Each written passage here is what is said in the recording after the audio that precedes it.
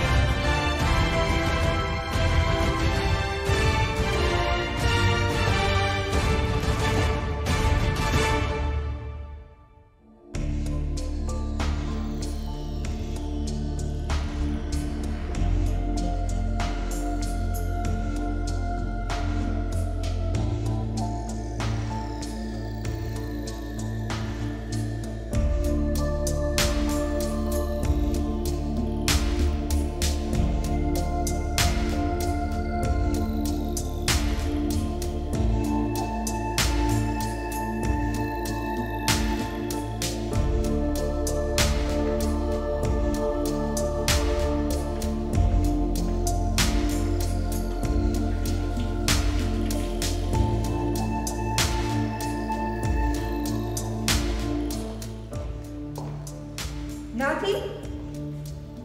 Nafi? Nafi? ናቲ እየጠራሁ እኮ ነው። በል ተነስ እንሂድ። እማ አሁን ዛሬ ነው ትምህርት የሚያስጀምሩኝ? ዛሬማ ጉብኝት ነው። ዛሬ ሚሉን አይተን ደግሞ ተመልሰን እንሄዳለን። እንዴ እስካሁን አልጨረሳችሁ? አቤል ምንድነው የሚያጣድፍ? ጨርሰናል፣ ተረጋጋ። እማ ደግሞ እያወቅሽ በቃ እናንተ ቀስ ብላችሁ ጡኔ ልሂድ። ወይ ጉድ! ዛሬ ልጁ ምን ነክቶታል? እውነቱን ነውማ። ቶሎ እንውጣ እንዳናረፍድባቸው።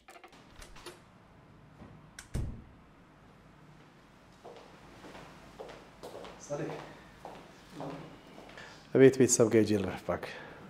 ችግር የለውም እረፍት አድርግ። አስፈላጊ ከሆነና ጫና ከብዛት ትመጣለህ።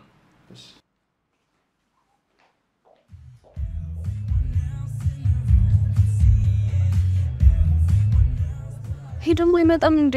ገና እኮ ነው። ጓጓሽ እንዴ? ለምን ምን ስጦታ እንደሚሰጥሽ ትንሽ እስኪ ዳዊለት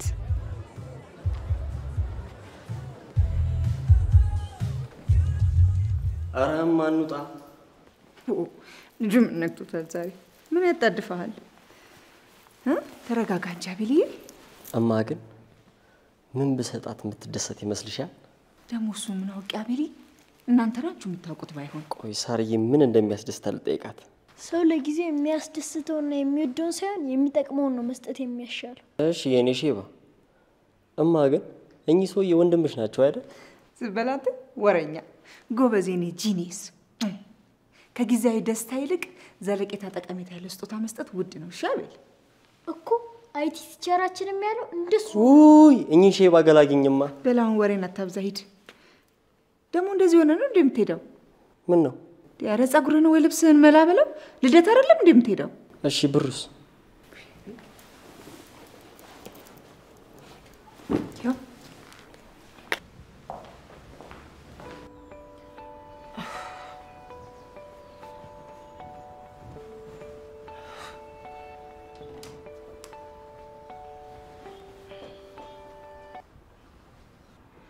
Hello, Yobe. Hello, Free. Then not. Hi, Yobe. Kate ተገኘ ጠፋብኝ እኮ። አለ እባክሽ ትንሽ ስራ በዝቶ ነው። አሁን እንኳን ልመጣ ነው መሰለኝ። እውነት? ውይ ቤቱ ራሱ አፍ አውጥቶ መናገር ነበር የቀረው። ኧረ እባክሽ ምን ብለው? ሌላ ቤት ተከራይተህ እንደሆነ ነው። አስቀናኸው እኮ። አንቺ ደግሞ አጋነንሽ። የኔ ያልጠፍቼ ነው እንዴ? ጠፍቼ ይልቅ ስትመጣ መንገዱ እንዳይጠፋ ሁነኛ ሰው ያዝ። ግድ የለም ታያለህ እንዴ እልም አልክ እኮ። አንድ ወር ሙሉ ምን ታውቂው የለ የኛን ነገር። ስቀልድ ነው። እና አሁን እየመጣህ ነው? አዎ አንድ እንግዳ ተቀብዬ እመጣለሁ። ሌላ እንኳን ያለ አይመስለኝም። በልበል ቶሎና። እንዴ እልም አልክ እኮ። እሺ መጣ። ሲዩ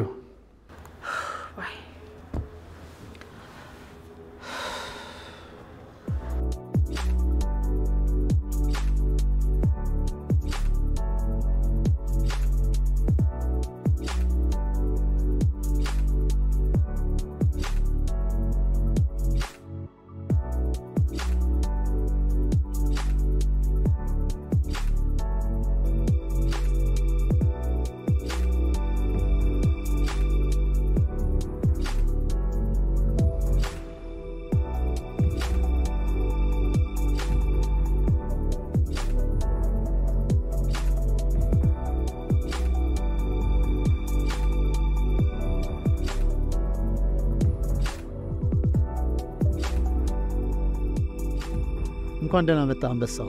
እንኳን ደህና ቆያች። በመምጣትህ እኔና የሥራ ጓደኞቼ በጣም ደስ ብሎናል። በጉጉት ስንጠብቅህ ነበር እኮ ስልሽ ነበር። ይቅርታ አስረፍርባችሁ አይደል? ግድ የለም ሌላ ጊዜ ታስተካክላላችሁ። በላይ ይሄ ልጅ የሚፈልገው ነገር አስጎብኘው። ነገ እኮ የኢንሳ ተረካቢያችን ነው። ጥሩ ሁሉንም አስጎበኘዋለሁ። ናትዬ ግን ምንድነው መጎብኘት የምትፈልገው? ምን ማወቅ ትፈልጋለህ? ሁሉንም ማወቅ ፈልጋለሁ። እናሳውቅሃለን የኛ ብርቱ። ይቅርታ የኔ ትኩረቴን ሁሉ ናቲ ላይ አድርጌ አንቺን ሰላም ሳልልሽ። ችግር የለም ያው ልጆች ይቀድማሉ። ግቧ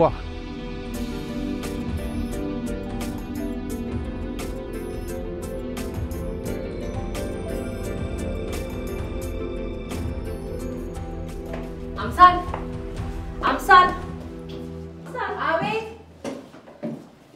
ዮብ እየመጣ ነው። ምግብ እናዘጋጅለት። ኧረ እባክሽ አሁን ነው የሚመጣው?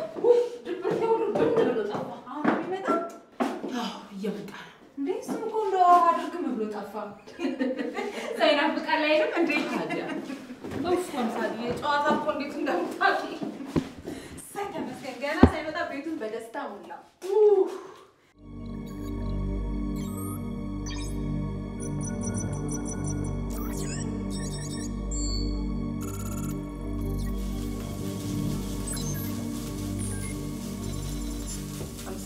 ወይ ሂጂ በቃ ቡናውን አቀራርቢና ቤቱ ሞቅ ሞቅ አድርጊ። እሱን ይጨርሰዋል። ለነገሩ ደርሷል። እሱ ልጅ ላይ ብቻ ጫው መጨመር።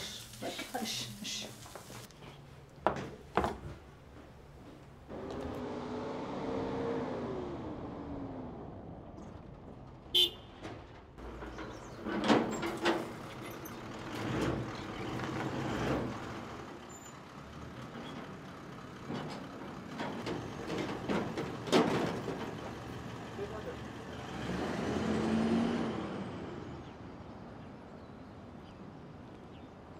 ገብሬ እንዴት አደርክ?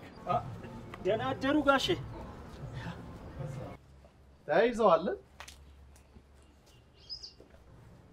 ደግሞ እንዴት ጥሩ ተንከባክባቸዋል። ሁሉም ገብሩ ተለለ እንዴ?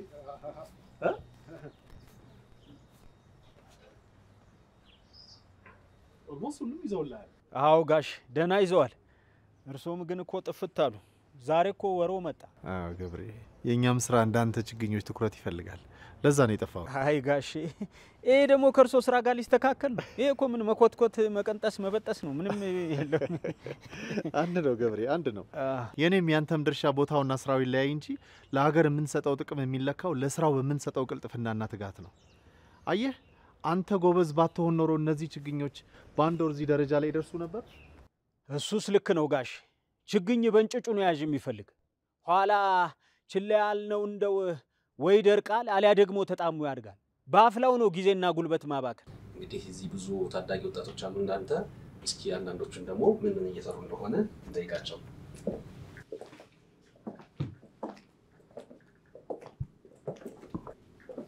ኤሊያና ምንድን ነው እየሰራሽ ያለሽው አሁን? እሺ እኔ የምሰራው ዌብ ዲቨሎፕመንት ላይ ነው። ዌብ ዲቨሎፕመንት ማለት ዌብሳይቶችን መስራት ወይም ደግሞ ለዌብሳይቶች ዳታቤዝ መስራት ሊሆን ይችላል።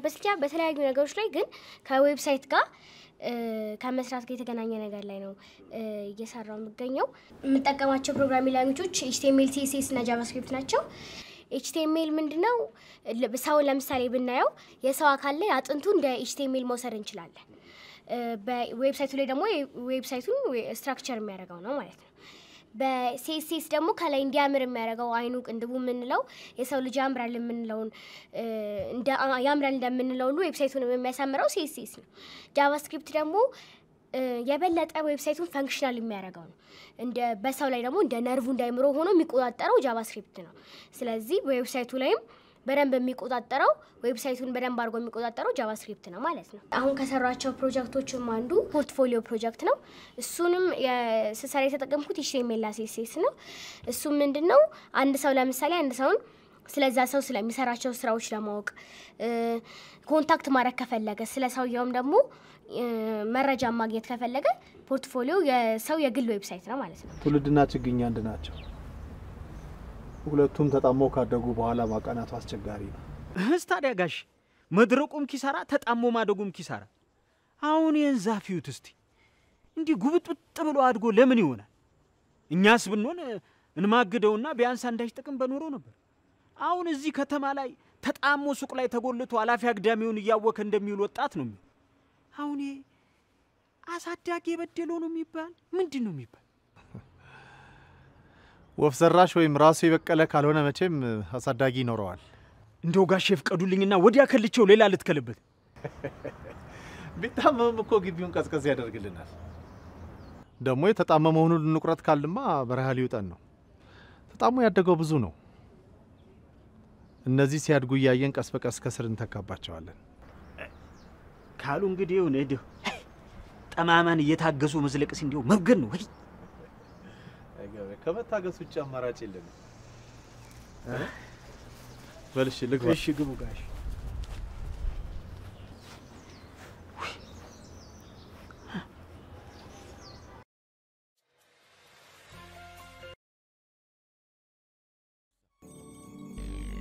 አሎ፣ ምን አዲስ ነገር አለ?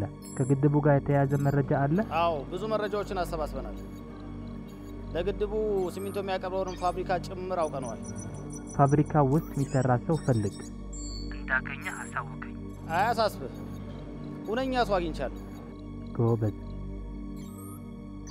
ሁሉንም ነገር በጥንቃቄ አድርግ። ገንዘብ ከተለመደው ቦታ ውሰድ። ምን ማድረግ እንዳለብህ ከትለን እናሳውቃለን። ጥሩ እሺ። በተመሳሳይ እንግዲህ እዚህም ደግሞ ሌሎች የኢንሳ ምርትና አገልግሎቶች አሉ። እዚህ ፊት ለፊት ላይ የምታየው የቴሌኮም ፍራውድ የሚባል አለ። ቴሌኮም ፍራውድ ማለት የቴሌኮም ማጭበርበር ማለት ነው። ከውጭ ሀገር ጥሪ ወደ ሀገራችን ሲደወል መውጣት ያለበት በውጭ ሀገር ቁጥር ነው አይደለም። ነገር ግን ወደዚህ ሲደወል በሀገራችን ቁጥር ይወጣል። ይሄ ማለት ቴሌኮሙ ወይም ጥሪው ተጭበርብሯል፣ ባይፓስ ተደርጓል ማለት ነው። እነዚህን የሚሰሩ ወንጀለኞች አሉ። ኢንሳ እነዚህን የሚሰራባቸውን ጋጀቶች ወይም መሳሪያዎች ይቆጣጠራል፣ ይከታተላል ማለት ነው። ሌላው ኢንሳ የሚሰጠው አገልግሎት የካውንተር ኢንተለጀንስ ይባላል። ካውንተር ኢንተለጀንስ ማለት የጸረ ስለላ ቴክኒካል አገልግሎት ማለት ነው። በአሁን ሰዓት ስለላ በጣም በብዙ መልኩ ይካሄዳል። በጣም በትናንሽ መሳሪያዎች ለምሳሌ በመነጽር፣ በቁልፍ፣ በዲቫይደር፣ በአምፖል፣ በማውዝ፣ በስክሪፕቶ፣ በፍላሽ በእነዚህ ሁሉ ስለላ ይካሄዳል።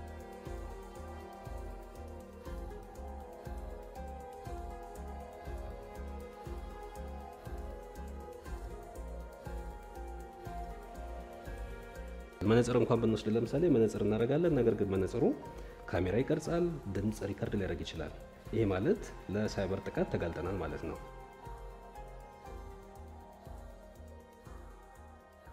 ስሜ በርናባስ መለስ ይባላል። 9ኛ ክፍል ነኝ። 15 ዓመቴ ነው። እዚህ ኢንሳይድ ሳይበር ታሌንት ውስጥ ፔኔትሬሽን ቴስቲንግ ላይ ኢቲካል ሃኪንግ ላይ ነው የምሰራው። ስሜ ዘቅዱስ ያሬድ ይባላል። 11ኛ ክፍል ተማሪ ነኝ። 17 ዓመቴ ነው። ዌብሳይቶች ላይ እና ሞባይል አፕሊኬሽኖች ላይ የተለያዩ ችግሮችን ወይም ደግሞ የሴኩሪቲ ችግሮችን በመፈለግ ውስጣቸው ያሉትን ቨልነራቢሊቲዎች ሌላ ሰው ከማግኘቱ በፊት ወይም ችግሮችን ሌላ ሰው ከማግኘቱ በፊት ራሴ አውጥቼ ለሚመለከተው አካል ወይም ለዛ ዌብሳይት ባለቤት አስተላልፍ ያለው። እናም ይሄን በምንሰራበት ጊዜ አንድ የሲስተም ባለቤት ራሱ ቴስት ያደርጋል ብለን አስበን የሰራነው የዘጋጀነው ፕላትፎርም አለ። ክላውድ ቤዝ ፔኔትሬሽን ቴስቲንግ ቱል ነው። ማንኛውም ሰው ክላውድ ላይ ሞባይል አፕሊኬሽን እና ዌብሳይትን ተጠቅሞ በቀላሉ የራሱ ሲስተም ላይ ያለውን ችግር ራሱ ፈልጎ እዛው ሪፖርት ጀነሬት ያደርጋል። በሪፖርቲንግ ሲስተሙን ወስዶ ያለበትን ችግር ፊክስ ማድረግ ይችላል ማለት ነው። ሄሎ ሄሎ፣ እሺ ሄሎ፣ ችግር የለውም ይጫን። አካውንትን ላክልኝና አሁን አስገባልሃለሁ። አረ በጭራሽ አልዘገይም፣ አሁን አስገባልሃለሁ እያልኩ። ችግር የለውም። እሺ። ምንድን ነው ዘገዩ እኮ በጣም ሰው በዝቶባቸው ይሆናል። ይመጣሉ። ምን ነው ራበህ እንዴ? ትንሽ ደግሞ መነጽር ታምራለች። ተው እባክህ። ወደድካት? በጣም ብራዘር ነው ከውጭ ላካት። ሞክራትና ከተመቸች አስመጣልሃል። ያኔማ የአይን አባት ይሆንክ ማለት ነው። ለአንተ ዮሲ፣ የኔና አንተ ጓደኝነት ከዚህ ይበላል። እንዴት ነው ታምራለች? በጣም ስክት። ግን ሳይድ ኢፌክት ምናምን የላት ማለት ምንም፣ ብርሃንን መቀነስ ብቻ። ፒሲ ላይ ሞክራትና እናስመጣታለን።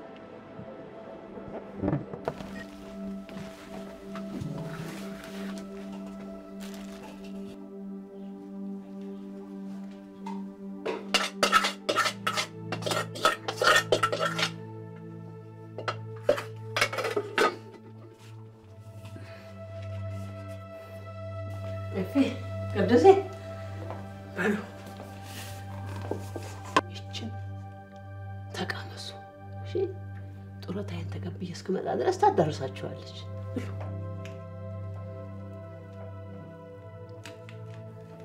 አበባዬ አነሰች አይደል? አይዞሽ የኔ ማስታወሻ። አረ በቂ ነው ያያይ። እሰይ የኔ አሮጊት። ብሉ ብሉ። ቶሎ ነው የምትመጪው ያያይ? ይቺ ምራቅ ሳደርቅ ከተፍ ነው የምለው። በሉ ቅዱሴ ብሉ።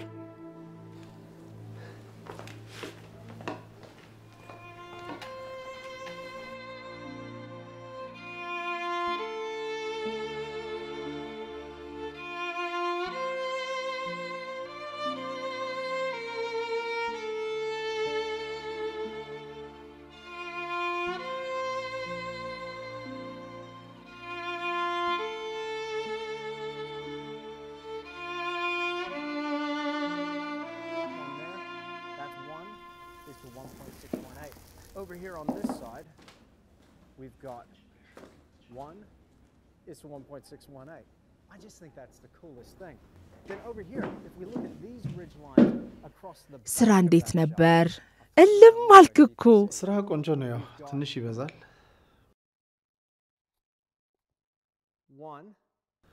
አንቺ ግን እንዴት ነሽ? ተሻለሽ አይደል? ዛሬ ዶክተሬ ጋር ቀጠሮ ነበረኝ። አንተ ደውለህ መጣው ስትለኝ በሽታዬ ብን ብሎ ጥሎኝ ጠፋ። ተናፈቅክ እኮ። በቃ ትንሽ አረፍ ልበልና አብረን እንሄዳለን።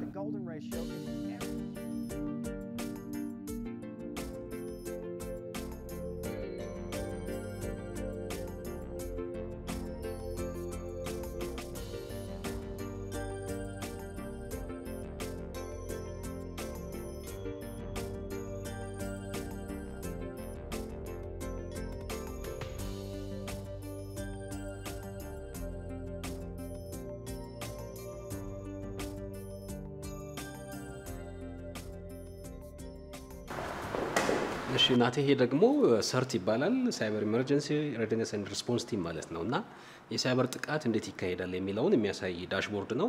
የሳይበር ጥቃት ሁሌ መነሻለው ከየት ይነሳል ጥቃቱ፣ የጥቃቱ አይነት ምንድነው፣ ታርጌት የሚያደርገው ደግሞ ተቋም ምንድነው የሚለውን ነገር የምንከታተልበት ዳሽቦርድ ነው።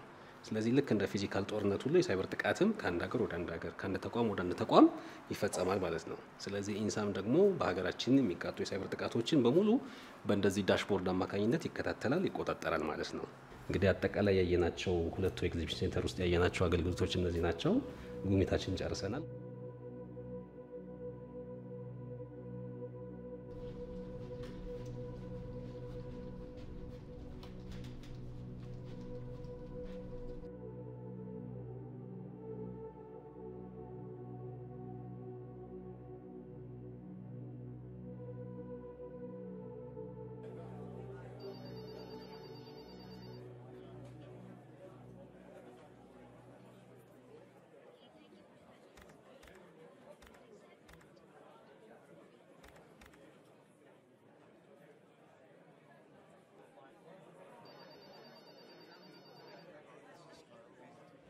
ወዲ አሁን ያለውን ነባራዊ ሁኔታ ከግምት ውስጥ በማስገባት የኢንተለጀንስ ክፍላችን ታርጌት የሚደረጉ ተቋማትን የለዩበት ደብዳቤ ነው። ሶ ለነዚህ ተቋማት ፎከስ ይሰጥ። እሺ እንደውም የህዳሴ ግድብ ለመብላት የተዘጋጀን በመሆኑ ጥቃቶች ከወትር በተለየና በተባባሰ መልኩ ሊኖሩ ይችላሉ። ስለዚህ የራሳችንን ቅድመ ጥንቃቄ እናደርግ ይገባል። በጣም ጥሩ። ክትትልሽን ቀጥይ። እሺ እነዚህ በአጥቂዎቻችን እቅድ ውስጥ ያሉ ተቋማት ናቸው። ያሉባቸውን ክፍተቶች ለይልኝና ክፍተቶቹን በአፋጣኝ ፓች ይደረጉ። እሺ እንደውም ብዙ ክፍተት ያለባቸው ሲስተሞችን ስለለየው አስፈላጊውን እርምጃ ወስዳለሁ። አንተ ደግሞ ቸሬ የፋይናንስ ተቋማትና የልማት ተቋማትን በንቃት ተከታተል። ለሊቱ ሙሉ አንዳንድ ሌጋል የሆኑ እንቅስቃሴዎች እየተመለከትኩ ነው። ሙሉ በሙሉ ሳረጋግጥ አሳውቅሃለሁ። በጣም ጥሩ። አጣራና አሳውቀኝ።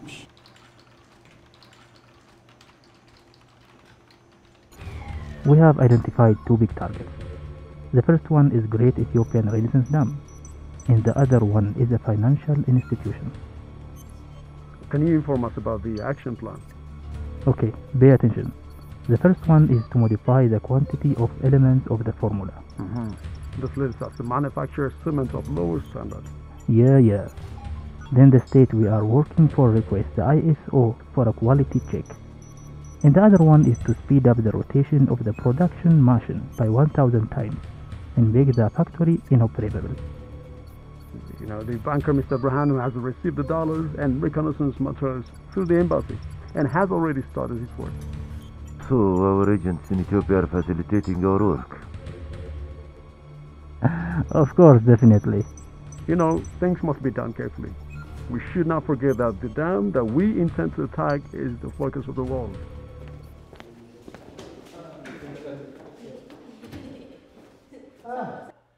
አንተ ሌላ አይደለች እንዴ? ተው እባክህ ትምጣ። በፍጥነት ፓ አይን በላት። ትመጣለች። እስኪ እኔም እኮ አልሞከርኳትም። ኧረ ሞክራት።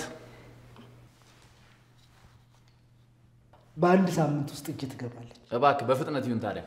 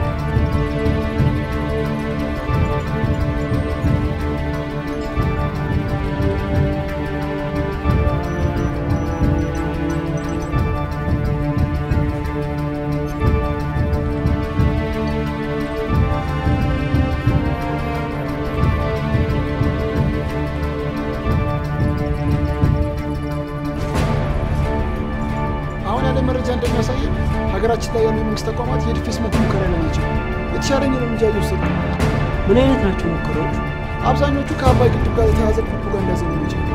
ፕላኔት ኢንተርናሽናል ባንክ ሄድ ኦፊስ ላይ በጣም ብዙ ሳይበር ጥቃት ሙከራዎችን እየተመለከትኩ ነው።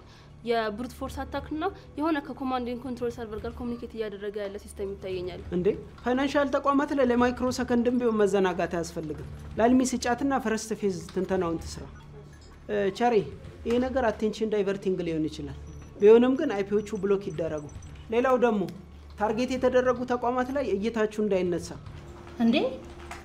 እንዴ ከተለመደው ሎኬሽን ውጪ የውጭ ሀገር አይፒ ኮሙኒኬሽን ስታብሊሽ እያደረገ ነው።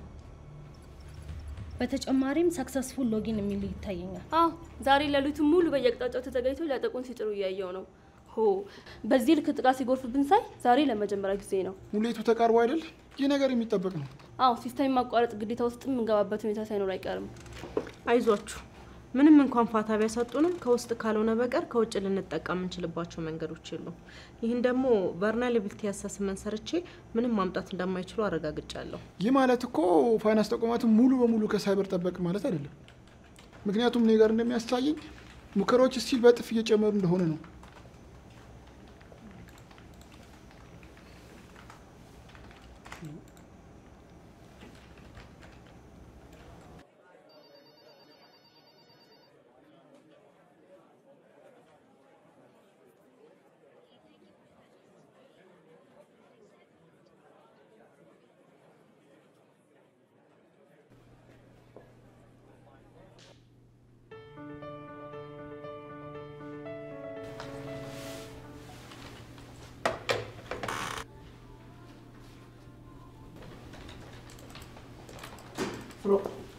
የተገኘ አዲስ መረጃ አለ? ኮሌክት ተደርገው ትንተና እየሰራንባቸው ባሉት ማልዌሮች ላይ ግልጽ የሆነ ጦርነት እንዳወጁብን የሚያሳይ ውጤት አግኝቻለሁ። የምርን ነው? ለትንተና ከለየናቸው የማልዌር ሳምፕሎች ውስጥ የተገኘ አዲስ መረጃ አለ? በሰራው ስታቲስቲካል ትንተና መሰረት ብላክ ፒራሚድ ዋርም የተሰኘ ማልዌር ውስጥ ከፍተኛ ጉዳት ሊያስከትሉ የሚችሉ ኮዶች፣ ስትሪንጎች፣ ዩአርኤሎችና ሃርድ ኮድ የተደረጉ አክሲዎችን አግኝቻለሁ። እኔ ዳይናሚካሊ ያለውን ነገር ለማየት ሞክሬያለሁ። ማልዌሩ በኔትወርክ ውስጥ በራሱ አማካኝነት በፍጥነት እንደሚሰራጭና እንዲሁም ድሮፕ የሚሆንበትንም ዳይሬክተሪ አግኝቻለሁ። ስለዚህ ስንት የአይሶቹን ሰብስብና ሩል አዘጋጅተህ ወደ ክትትል ክፍል ላክ። ለመከታተያ ሶፍትዌሩን ፊድ ይደረግ። እሺ ማሩ። ሌላው ደግሞ እነዚህ ፕሮፋይሊንግ የሚሰራባቸው ነው። አምጣው፣ ፎረንሲኮች ያዩታል።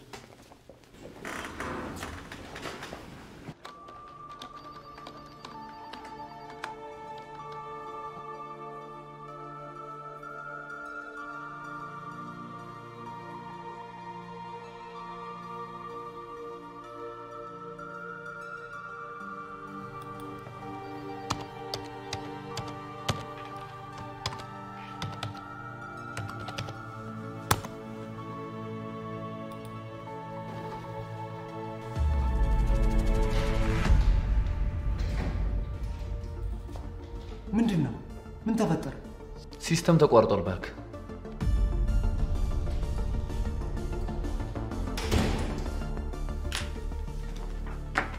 ጌቴ የፕሮፋይሊንግ ስራ የሚሰራባቸው ስለሆኑ ወደ ፎረንሲክ ዲፓርትመንት ወስደኛለሽ።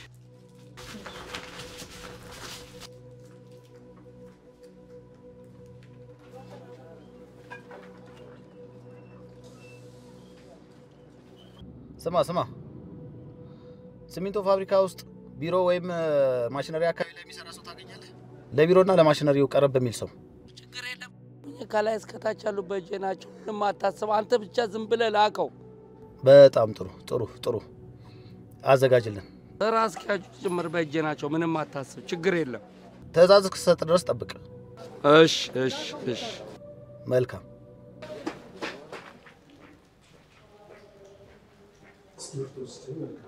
ሲስተም የለም የኔ ወንድም። አውዝ ቢላይ የት ሄደ? እረ ፈልገዋለሁ፣ ጥሪው። ሄሎ፣ ዛሬ ከወትሮ በተለየ ሁኔታ ጦርነት ውስጥ ነው። እረፍት ላይ ያሉ አባሎቻችን ወደ ስራ ይመለሱ።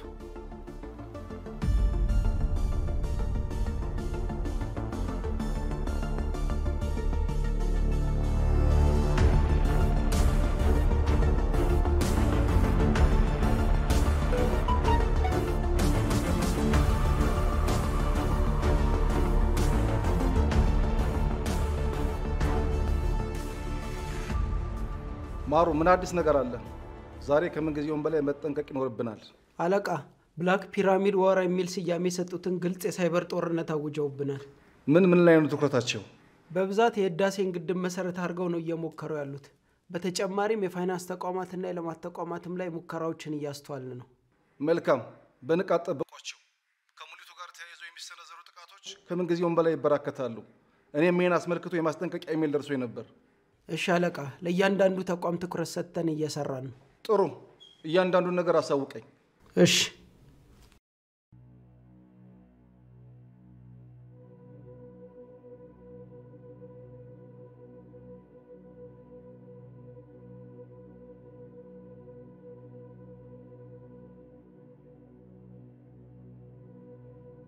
ጥቃቱ የተሞከረው ከየት እንደሆነ ለመለየት ተሞክሯል? ባለን የመጀመሪያ ትንተና መሰረት የጥቃቱን አቅጣጫና ዓላማ ለይተናል። ሊያደርስ የነበረው ጉዳትስ መጠኑን ለመገንዘብ ቻላችሁ? እየሰራን ነው። ባለን ከባንኩ ጋር ባለን ግንኙነት መሰረት ሊዘረፍ የነበረ የገንዘብ መጠንንም አውቀናል። ከማን ሲሞከር ነበርስ? ለመርዳት የሞከራችሁ ነው? የተቻለንን ሁሉ እያደረግን ነው። እንዲሁም ተጠሪነቱ ለኢንሳ የሆነ የኢንተለጀንስና የትንተና ቡድን ተዋቅሮ በጉዳዩ ላይ በደንብ እየሄደበት ነው። መልካም፣ የደረሳችሁበት ሁሉ የተከታተል ካሳውቀኝ። የፎረንሲክ ዲፓርትመንትና ሌሎችም ያላቸው ማስረጃ ላክልኝና አንድ ላይ በማድረግ ወደሚመለከታቸው ተቋማት አስተላልፋለሁ።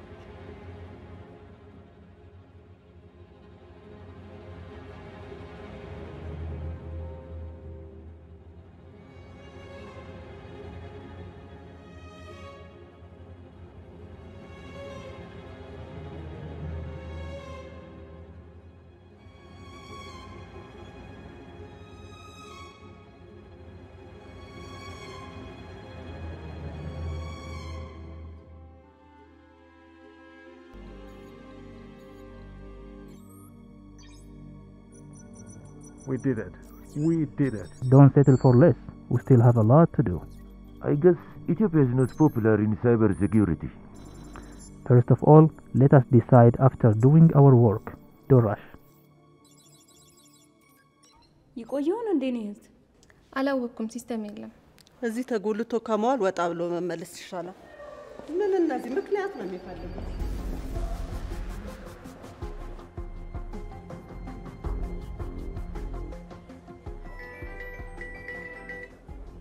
አቤት። ሄሎ፣ ከኢንሳ ነው። ፕላኔት ዓለም አቀፍ ባንክ ላይ ከባድ የዘረፋ ሙከራ ተደርጓል። ክትትል እንዲደረግ እንፈልጋለን።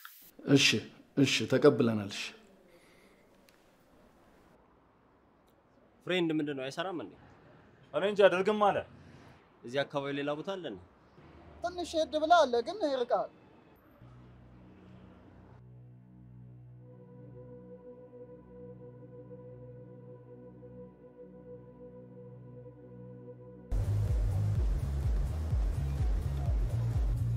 ይመጣል እኮ ቤቲ። ነጭ ሰዓት እኮ ሄዷል። ምናልባት ትራንስፖርት አጥቶ ሊሆን ይችላል።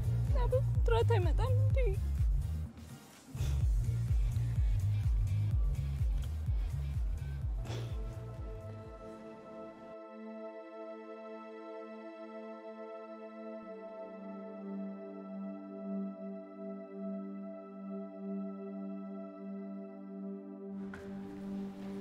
ማዘር በቃ ይሄዱና ኔትወርክ ሲመጣ እኔ እደውልልዎታለሁ። ምኑን ሄድኩት ልጅ? ምን ነው ችግር አለ እንዴ? የሙት ልጆች ባዶ ቤት ጥዬ ነው የመጣሁት። አይ እኔ እዚህ ከሚጉላሉ ቢሄዱ ይሻላል ብዬ እኮ ነው ማዘር። ባዶ ውሃ ቃጥዬ ነው የመጣሁት አልኩህ እኮ እኔ ልጅ። ሆድ ጊዜ አይሰጥ። ባዶ እጄን ሄጄ ከሚያለቅሱብኝ እዚሁ በጠብቅ ይሻለኛል። እኔ ብሄድ ባዶ ቤት ምን አፈይድላቸዋለሁ? እኔን አይበሉኝ። ቆይ ምን ያህል ሊያወጡ ቢያስቡ ነው ይሄን ያህል የተጨነቁት? ያችን ጡረታዬን 1500 ብር ነው። እሷም እኮ አሁን ተጨምራ ነው። ለዚህች ብር ነው ይሄን ያህል ተጎልተው ያሉት? አይ መከራዬ። እኔ ተጨንቄ አንተንም አስጨነቅኩ አይደል ልጄ? እንደው ምኑን ዘባርቄው ይሆን? እኔ ምን ያስጨንቀኛል? እኔ ለእርሶ ብዬ ነው ማዘር። ከፈለጉ ተቀምጠው መዋል ይችላሉ።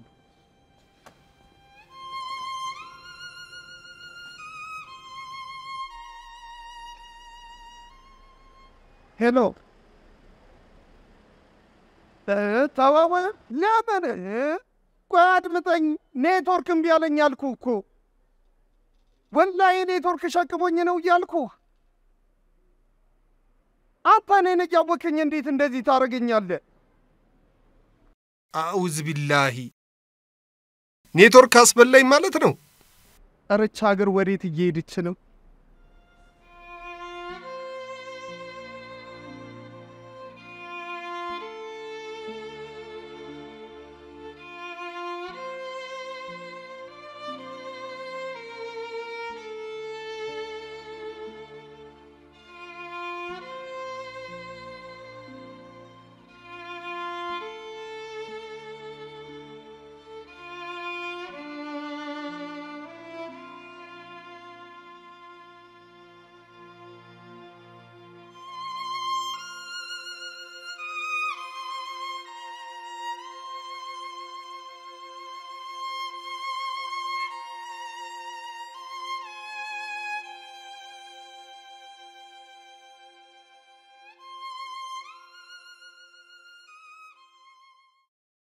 Communication is experiencing an eruption.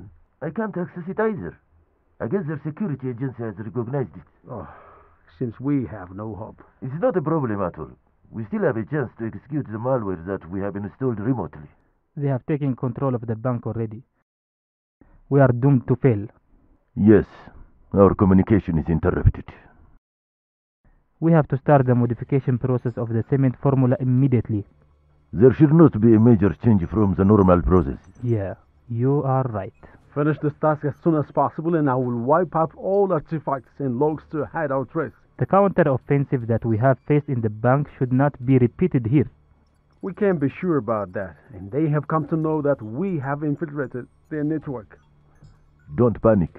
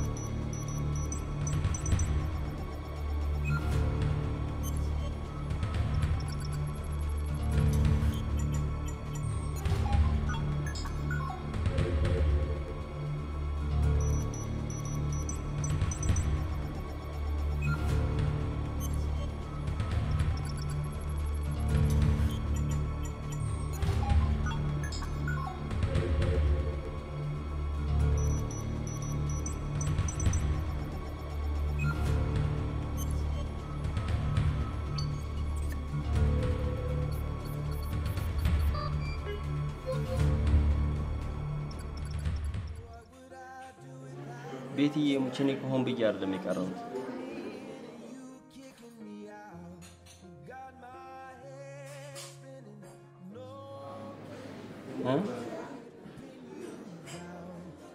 ደውዬልሽ ነበር እኮ ግን አንቺ አታነሽ።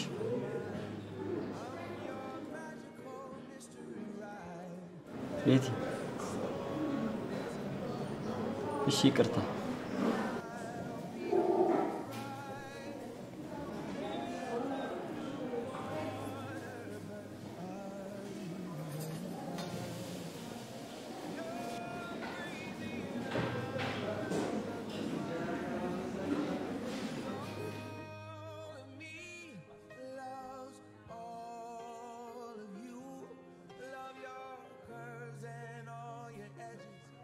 All your perfect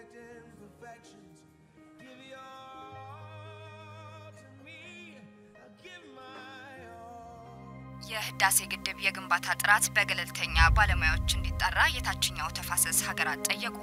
ኢትዮጵያ ያለምንም የውጭ ሀገራት ድጋፍ በራሷ አቅምና ገንዘብ እየገነባችው ያለው የህዳሴ ግድብ ላይ ቅሬታ ያደረባቸው የታችኛው የአባይ ተፋሰስ ሀገራት የግንባታው ጥራት ላይ ጥያቄ ያለን በማለት በገለልተኛ የባለሙያ ቡድን እንዲጣራ የጸጥታው ምክር ቤትን ጠየቁ።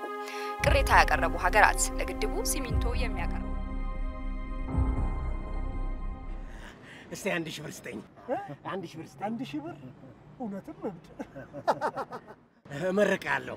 ደግሞ የኔ ምርቃት እጥፍ ሆኖ ነው የሚደርስሽ። ተው እባክህ። አዎ ምን አለበት በእናትሽ ኧረ በእናትሽ አሁን 1000 ብር መሆኗ ነው። እንደውም አንዳንቺ አይነት ቆንጆ አሁን 1000 ብር ብትሰጪኝ ምን ይጎልብሻል? ደግሞ ቆንጆ ነሽ፣ ቸር ለጋሽ እንደሆንሽ አይነ ውሃሽ ያስታውቃል። እብድ ነህ ጠንቋይ። እብድ ነኝ።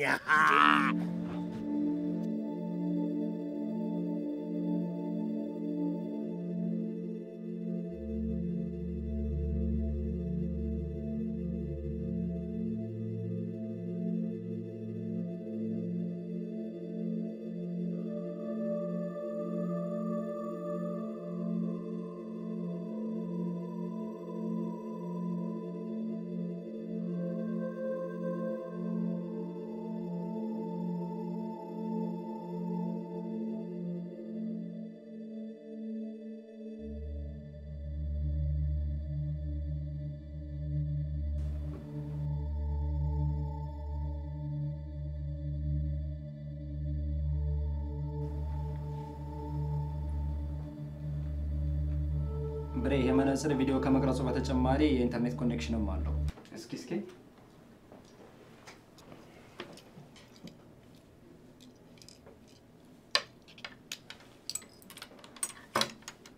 ልክ ነው። መልእክትና ድምጽም ሳይቀያየሩበት አልቀረም። ሲም ካርድም አለው። ስለዚህ ሙሉ ምርመራ ማድረግ ይጠበቅብናል ማለት ነው።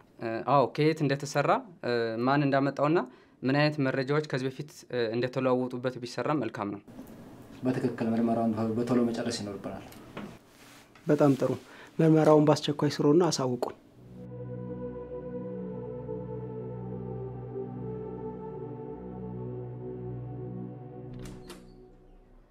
ምነው በሰላም ነው? ሲስተሙን ብያለኝ ነው። ምን ሆኖ ነው? እኔ እንጃ። የተለመደ አይነት ግን አይደለም። ለኢንሳ መደወል ይኖርብናል።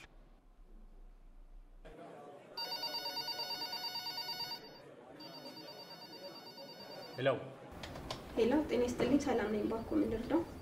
ሰላም፣ ከአዲስ ሲሚንቶ ፋብሪካ ነው የምደውለው። የሲስተም ችግር አጋጥሞ ነው። ስሙትም አልበል። ኃይሉ አየለ እባላለሁ። የፕሮሰስ ኮንትሮል ሲስተም ኃላፊ ነኝ። ጥቃቱ የደረሰበት ሰዓት ቅርብ ሰዓት ነው ምልክቱን ያየ ነው። የጥቃቱ ሁኔታስ? ሰርቨሩ እንደፈለግን ማዘዝ አልቻለም። የመልእክት መዛነፍ ይታይበታል። የዲቫይስ ሁኔታ? እስካራ ሲስተሙን ኮንትሮል የምናደርግበት ነው። የወሰዱት እርምጃ አለ? ምንም የወሰድነው እርምጃ የለም። ችግሩ እንዳየን ገና መደወላችን ነው። የኦፕሬቲንግ ሲስተምና ቨርዥኑን ንገሩ። ኦፕሬቲንግ ሲስተሙ ዊንዶው 10 ነው። ፒሲ 7 ደግሞ 8.2። እሺ፣ ደወላችን ስለደወሉ እናመሰግናለን። የሚመለከተው ክፍል ባለሙያዎች ደውሉታል። ከኮል ሴንተር ነው፣ በጣም አስቸኳይ ነው ብለዋል። እሺ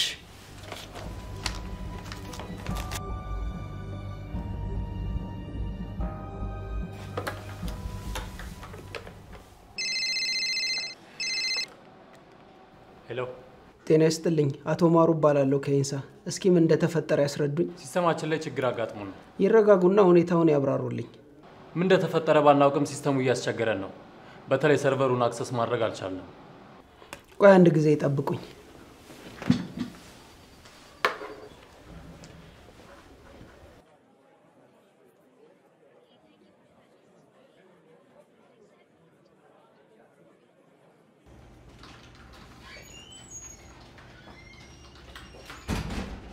ቻሬ አዲስ ሲሚንቶ ፋብሪካ አካባቢ ያለውን እንቅስቃሴ ይመስል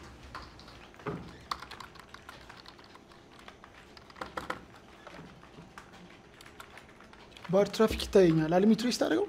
አልሚ ትሬስ አድርግልኝ እስኪ። እሺ። የፋብሪካውን ሲስተም አክሰስ እያደረገ ያለ የውጭ ሀገር አይፒዎች አሉ። ከየት እንደሆነ ለማየት ስሞክር ቪፒኤን እንደተጠቀሙ ነው የሚያሳየኝ። ቢሆንም ግን ብሎክ ቢደረግ የተሻለ ይመስለኛል። ኦዲ አልሜ ያገኘቻቸው አይፒዎችን ወደ ኢትዮጵያ እንዳይገቡ ናሽናል ጌትዌይ ላይ ብሎክ ይደረጉ። እሺ ይቅርታ አስጠበቅኩት አይደል? አሁኑኑ ባለሙያዎቻችንን በፍጥነት ወደዛ እንልካለን። ባለሙያዎቹ እስኪደርሱ ድረስ ግን ምርት ማምረቱን ፖዝ ብታረጉት። አቶ ማሩ ለአንድ ደቂቃም ቢሆን ምርት ማቋረጥ የለበትም። ይገባኛል፣ እረዳለሁ። ግን ባለሙያዎቹ እስኪደርሱ ድረስ ነገሮች በጥንቃቄ መሄድ ስላለባቸው ነው። እሺ ምንም ችግር የለም። እናንተ ብቻ ቶሎ ድረሱልን። እሺ መልካም። If I take any one of these leaves, check this out. Right here where the spines are on the outer edge of the leaf here, we've got the ratio 1:1.618 where those spines አቤት ሄሎ አለቃ፣ የህዳሴ ግድብ ሲሚንቶ ማብለያ ሰርቨር ላይ ጥቃት ተፈጽሟል። ምን? አዎ አለቃ፣ አሁን ደውለው አሳውቀውናል። እናንተ ምን እየሰራችሁ ነበር እንደዚህ እስኪሆን ድረስ? አሁን ነው ያሳወቁን አለቃ። ወደ ቦታው በፍጥነት የሰው ኃይል ይላክ። እሺ አለቃ፣ ቡድን አዋቅሬያለሁ፣ ግን ቦታው ትንሽ ራቅ ስለሚል የአየር ኃይል እርዳታ ያስፈልገናል። ቡድኑ ይዘጋጅ፣ ለሰለሞን ደውለትና እሱ ያሳውቃቸዋል። ተረጋጋኝ ነው። መሄድ አለብን። ዓለም በህዳሴው ግድብ ላይ ያለውን ትኩረት ታውቃላችሁ። በብዙ ተግዳሮቶችና ውጣ ውረዶች አልፈን እዚህ እንደደረስንም ጭምር ዛሬ የምትሄዱበት ኦፕሬሽን እንደ አይናችን ብሌን ለምንሳሳለት ግድባችን በልዩ ሁኔታ ሲሚንቶ የሚያመርተው ፋብሪካ ላይ በታሪካዊ ጠላቶቻችን አማካኝነት የደረሰን ጥቃት ለመመከት ነው። ስለዚህ ከምን ጊዜውም በላይ ሙሉ ኃይላችንን ተጠቅመን ይህን ጥቃት ማክሸፍ አለብን። እደግመዋለሁ፣ ማክሸፍ አለብን። ተግባባን?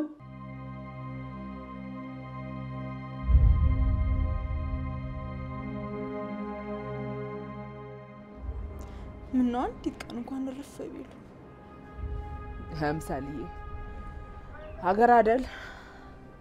በሁለት እግራችን እስክንቆም አንጀታችንን እስር ማድረግ ነው ያለብን። እንደው ግማሽ ሰዓት እንኳን ቡና ፉት መባያ ጊዜ የማይሰጥ ስራ። ኃላፊነትና የሀገር ፍቅር ከባድ ነው ሀምሳልዬ። አባቶቻችን ኢትዮጵያን ያስረከቡን በሞት ጭምር አይደል? እሱ አንደኛውን የለየለት ጦርነት ነው። ሀምሳልዬ ይሄስ ምን ሆነና? ይሄም እኮ ያው ጦርነት ነው።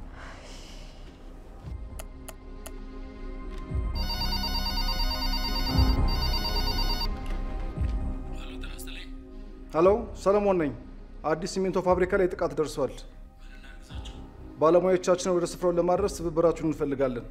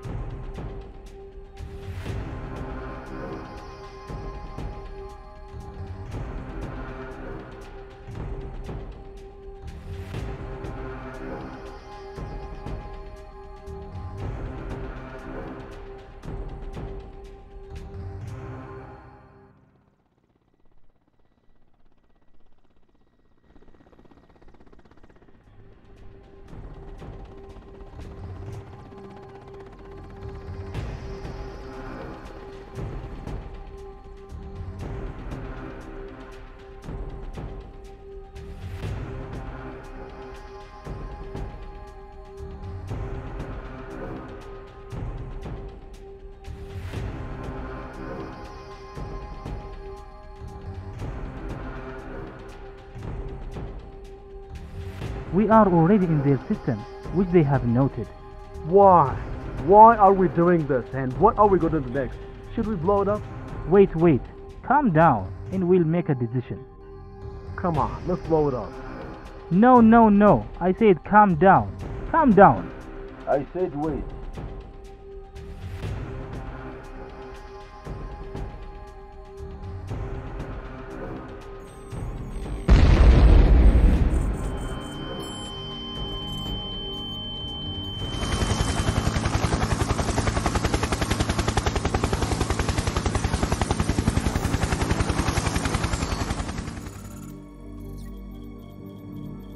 I did not expect Ethiopia's cybersecurity capabilities in such a way. I told you.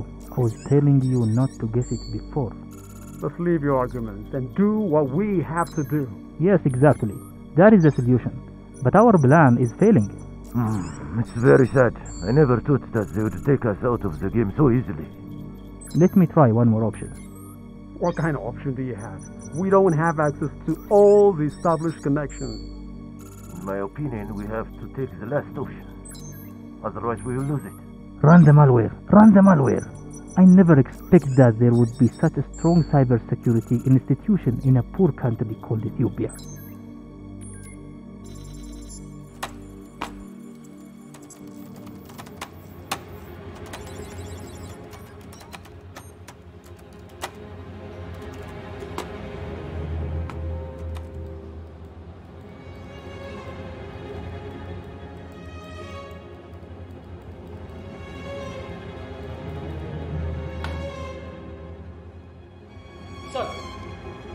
İshak, marşını atma İshak, marşını atma.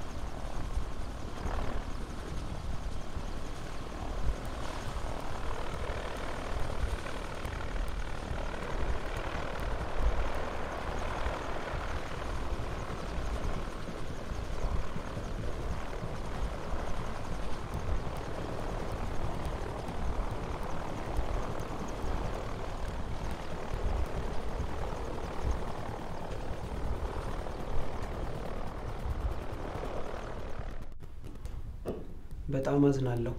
ባለሙያዎቻችን እዛ ከመድረሳቸው በፊት ይህ ነገር መፈጠር አልነበረበትም። ለመሆኑ የጉዳቱ መጠን ምን ያህል ነው? አንዱ ዩኒት ብቻ ነው አደጋ የደረሰው። ከጉዳዩ ጋር የተያዙ ግለሰቦች ላይ ማጣራት ስራ ከፖሊስ ጋር ይሰራል። እመነኝ፣ ፋብሪካውም ወደ ነበረበት በፍጥነት ይመለሳል። ፈጽሞ መረበሽ አያስፈልግም። እሺ።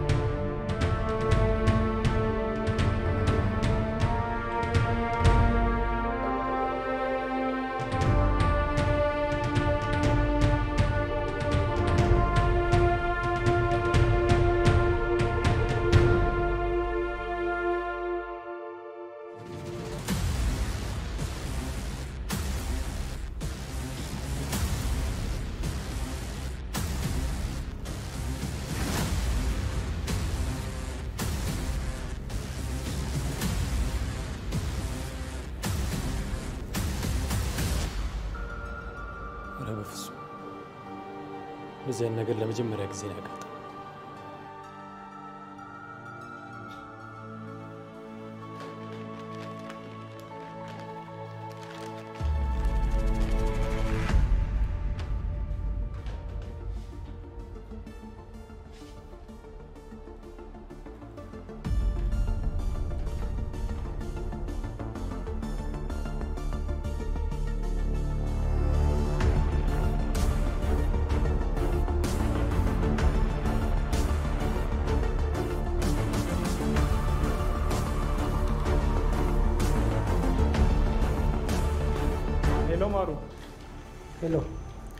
አለቃ በጭንቀት ላይ ስለሆኑ እንደነገራችሁ የደረሳችሁበትን የጥቃቱን ዝርዝር ሪፖርት ንገረኝ። ጥቃቱ የደረሰው በተሰካ ፍላሽ አማካኝነት ነው። ፍላሹ ሲሰካ ውስጡ ተጭኖ በነበረ ማልዌር አማካኝነት የደረሰ ጥቃት ነው። ጥሩ። ፋብሪካው ቶሎ ወደ ስራ መመለስ ስላለበት ነፃ የማረግ ስራ ስሩና ናሙናዎችን ይዛችሁ በፍጥነት ተመለሱ። እሺ። ለፎረንሲክ ምርመራ የሚሆኑ ናሙናዎችን እየወሰድን ነው። ፍላሹ የማን እንደነበር፣ በማን እንደተሰካና ሌሎች ምርመራዎችን በአስቸኳይ እናደርሳለን። ጥሩ።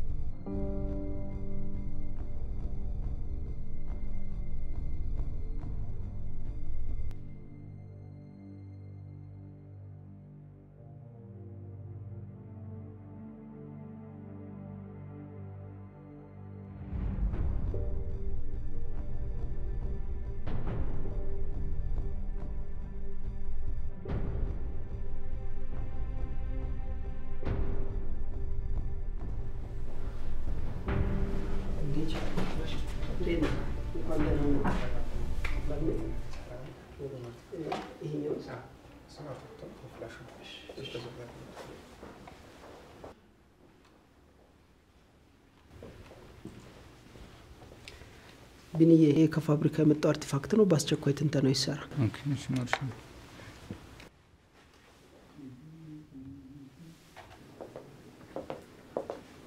ካሺ ይሄ ከሲሚንቶ ፋብሪካ የመጣ ፍላሽ ነውና ትንተናውን በፍጥነት ሰርታችሁ አሳውቁ። እሺ።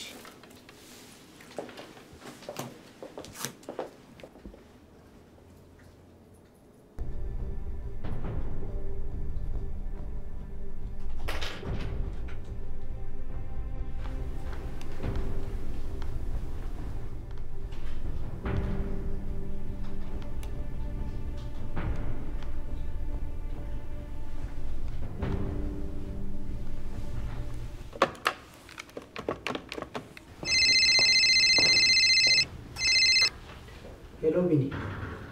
ማሩሻ አንዴ ቶሎ ና። እሺ መጣሁ።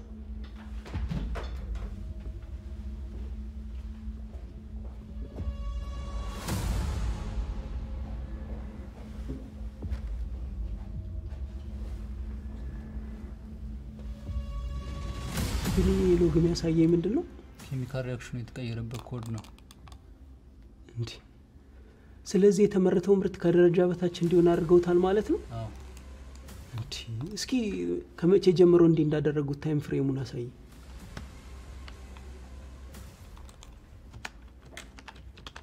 እስኪ አሳየኝ። እስኪ ከመቼ ጀምሮ ነው እንዲሆነው? ፍላሹ ከተሰካ ከ2 ሰከንድ በኋላ። ስለዚህ የግድቡን የጥራት ደረጃ የሚያወርድ የ3 ቀን ምርት ተመርቷል ማለት ነው። በፈጣሪ ስም! ስለዚህ ተመርቶ ተጓጉዞ ሄዷል ማለት እኮ ነው።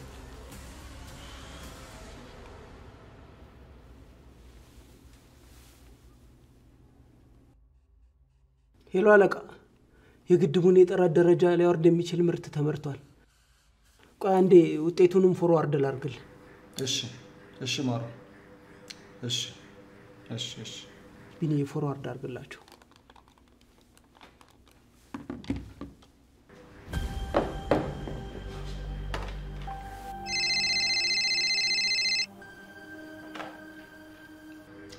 ሰለሞን ነኝ።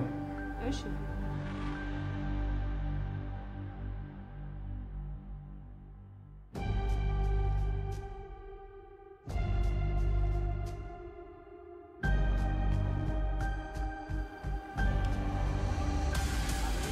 ከጠቅላይ ሚኒስቴር ቢሮ ነው የምደውለው።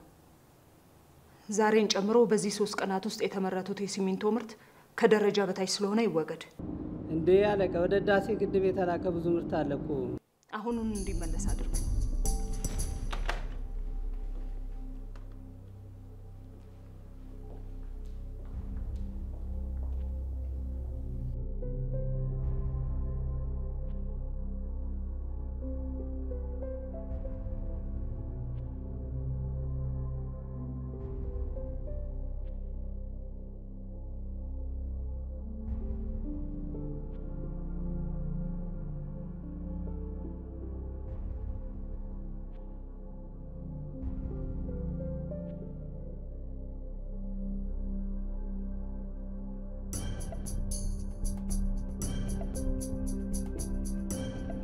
ይሰማኛል ቀጥል። ተልኳችሁን አቋርጡና ተመለሱ። ተቀብያለሁ፣ ሰምቻለሁ።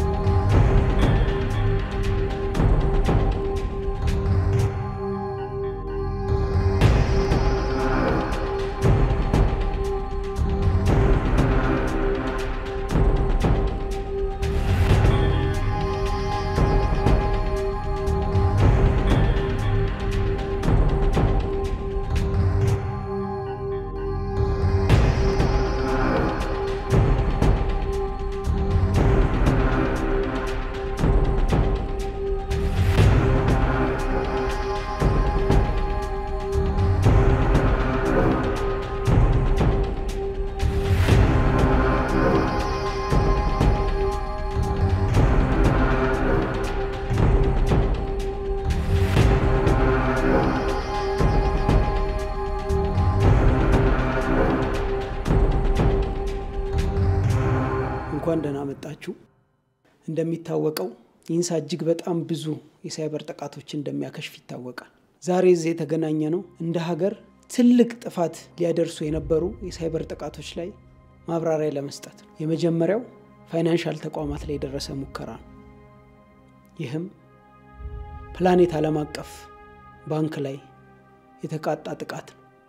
ጥቃቱን ሙሉ በሙሉ በቁጥጥር ስር አውለናል። ሁለተኛው ደግሞ እንደ አይናችን ብሌን የምንሳሳለት የህዳሴ ግድባችን ላይ የደረሰ ጥቃት። ከትንተና ክፍል የወጣ ሪፖርት እንደሚያመለክተው አጥቂዎቹ ሁለት ትልልቅ ሞቲቮችን ይዘው ነው የተንቀሳቀሱት። የመጀመሪያው የሲሚንቶን ኢንግሪዲየንት በመቀየር የሲሚንቶን የጥራት ደረጃ በማውረድ የግድቡንም የጥራት ደረጃ ዝቅ የማድረግ ስትራቴጂ ነው። ሁለተኛው ደግሞ ፊዚካል ዳሜጅ ማምጣት። ይህም ተሳክቶላቸው አንድ ዩኒት ላይ ጥቃት አድርሰዋል። ሌላኛው ዩኒት ግን በቁጥጥር ስር አውለን ጥቃት የደረሰበትም ሚል በፍጥነት ተጠግኖ ወደ ስራ የሚገባበት ሁኔታ እየተመቻቸ ይገኛል። ይሄ ማለት ጠላቶቻችን በግድቡ ግንባታ ጥራት ሂደት ላይ ዓለም አቀፍ ባለሙያዎች ቡድን ይቋቋምና ጥራቱ ይገምገም ባሉት በጥቂት ጊዜያት ውስጥ የተደረገ ነው ማለት ነው። ዓላማቸው ግልጽ ነው። አንደኛ በዓለም አቀፍ ሚዲያ የጥራት ደረጃውን በማሳጣት ተጽዕኖ መፍጠር ሲሆን፣ ሌላው ደግሞ በዚሁ በጥራት ጉዳዩ ላይ እምነት የለንም እያሉ ለሚያራግቧቸው ፕሮፓጋንዳዎች ደጋፊ የሚሆን ነው። አልፎ ተርፎ ፋብሪካውን ዳሜጅ በማድረግ የግድቡን ግንባታ ማስቆም ነው። ጓዶች በፍጥነት ጉዳቱን በመቀነስ ሁኔታውን በቁጥጥር ስር መዋል ይኖርብናል። 24 ሰዓት ማፍጠጥ አለብን። በእኛው የጭቃ ውስጥ ሾው በሆኑ ሆዳደር ጥቅመኞች የተሴራ ሴራ እንደመሆኑ መጠን አስቸጋሪነቱ አያጠያይቅም። ሆኖም ግን እነዚህ የናጡት ነካሾችን የገቡበት ገብተን በቁጥጥር ስር መዋል አለብን። ጠላቶቻችን ህልሞቻችንን ለማጨናገፍ የማይፈነቅሉት ድንጋይ የማይሰሩት ሴራ የለም።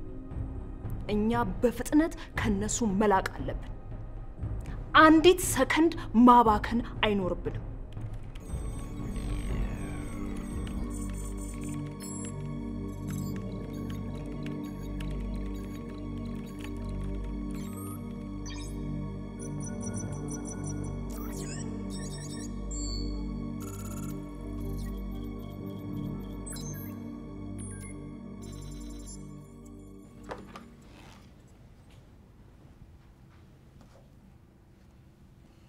ጠናስልኝ ምን አዲስ ነገር አለ? ሁለቱም ጋር የተደወለበት አንድ ስልክ ቁጥር አግኝተናል። ስልኩን ለማጣራት ሞክራቸዋል? በሚገባ ቁጥሩ ለጊዜው አክቲቭ አይደለም። የወጣበት ስምንም ስናጠራ ከክፍለ ሀገር የመጣች የቡና ቤት ሰራተኛ መሆኗን አረጋግጠናል። ምናልባት የምታውቀው ነገር ካለ ለሰውየው እንዳትነግረውና የበለጠ ዱካው እንዳያጠፋ። አያሳስብም።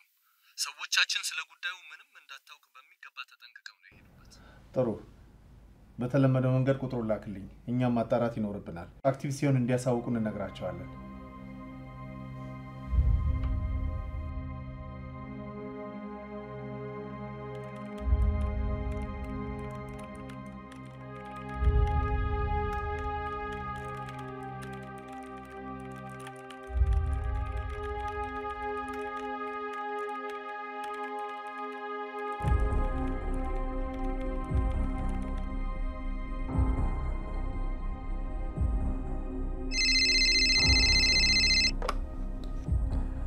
Hello? አክቲቭ ሲሆን አሳውቁን ያላችሁ ስልክ ቁጥር አክቲቭ ሆኗል። መልካም በጣም እናመሰግናለን።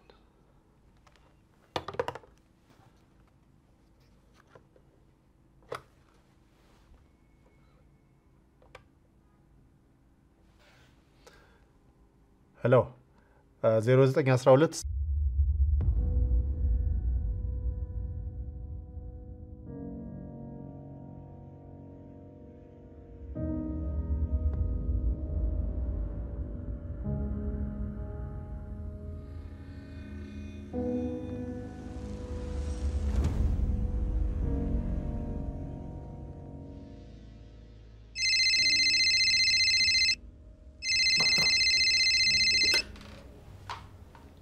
ሄሎ ሄሎ ከኢንሳ ኢዮብ ነኝ እሺ ተፈላጊው መኪና ከለጋሃር ወደ ቸርችል ጎዳና እየሄደ ያለ ታርጋው 0709 ኪያ መኪና በቁጥጥር ስር አሁኑን ይዋልልን አመሰግናለሁ እሺ ተቀበያለሁ እሺ ነጥብ 5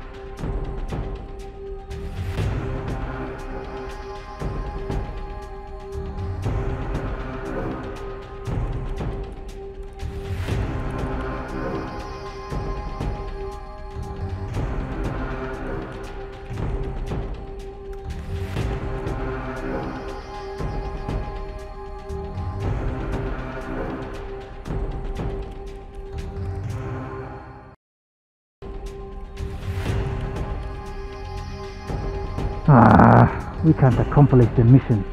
Are you worried about it? My fear is that their actions will not be worth. Coward.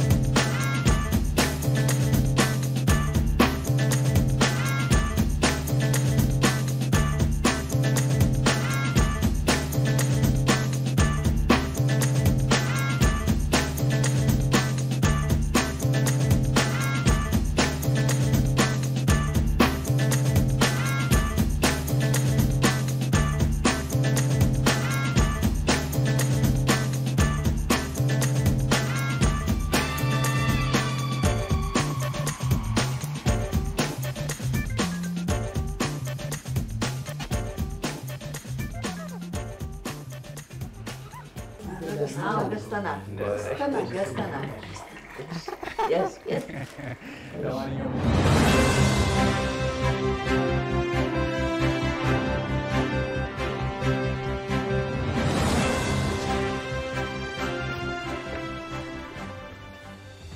ሰበር ዜና የታላቁ የኢትዮጵያ ህዳሴ ግድብ የመጀመሪያ ዙር ውሃ ሙሌት በስኬት ተጠናቀቀ። በመላ የኢትዮጵያ ህዝብና መንግስት ከፍተኛ ርብርብ ግንባታው የግድቡ የመጀመሪያ ዙር ውሃ ሙሌት መጠናቀቅ ኢትዮጵያውያንና ትውልደ ኢትዮጵያውያንን አስደስቷል።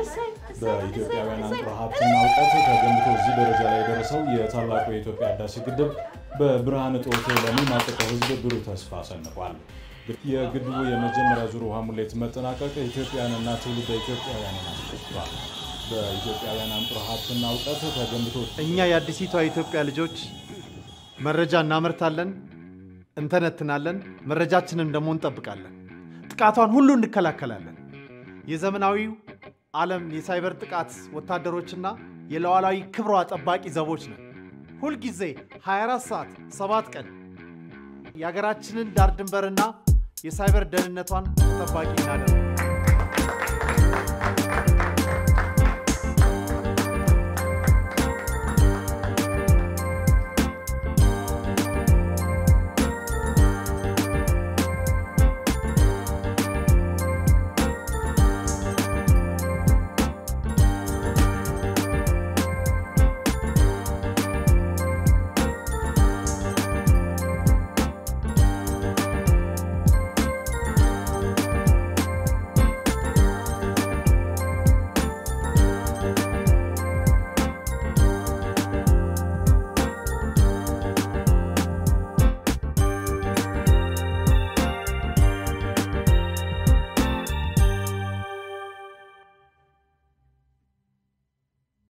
Thank you.